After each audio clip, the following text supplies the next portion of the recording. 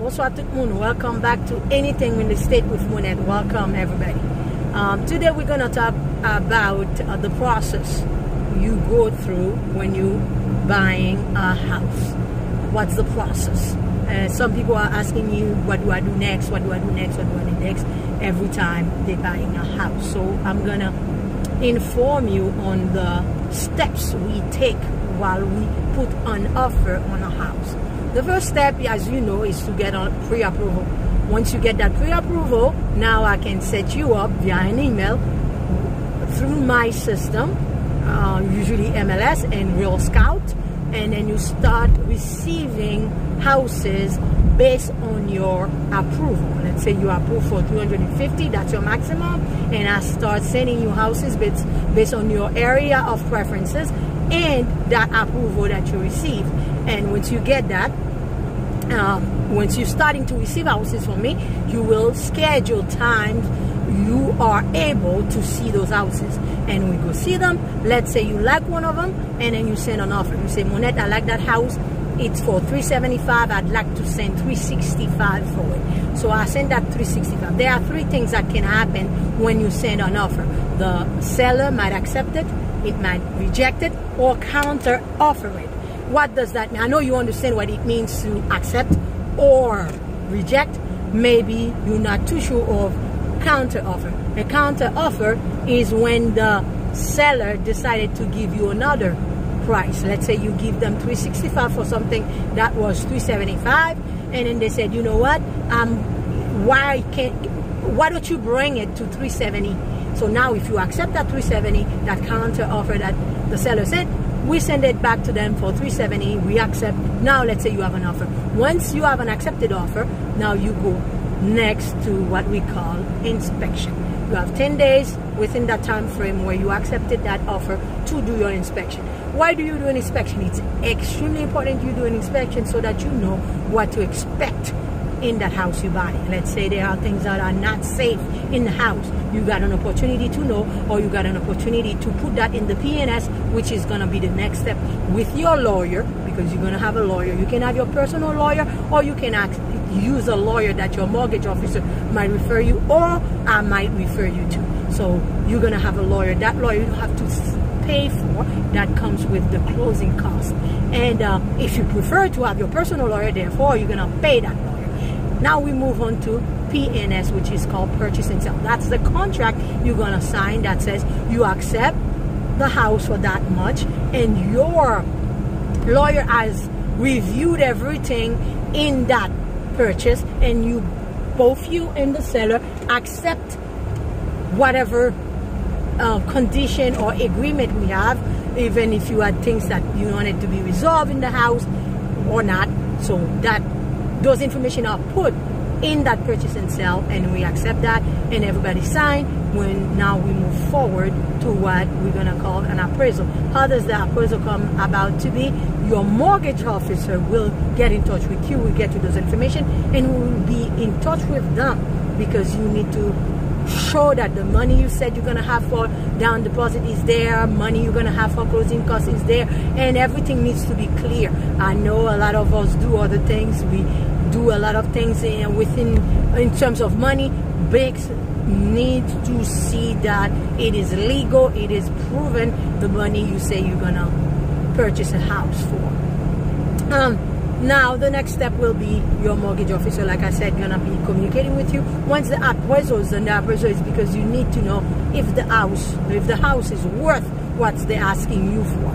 And then now after the appraisal, we're moving, everything goes well, you proven where you're gonna get the money, everything. If everything goes well, now we're gonna set up a date for closing. Closing means we're done. They're gonna give you the key of your house, you're gonna sign the paper, your lawyer gonna explain everything during that closing to you, what's going on, what is it you need to know, everything they're gonna explain to you, and then the seller gonna sign, you're gonna sign, and they're gonna give you your keys, and you are done.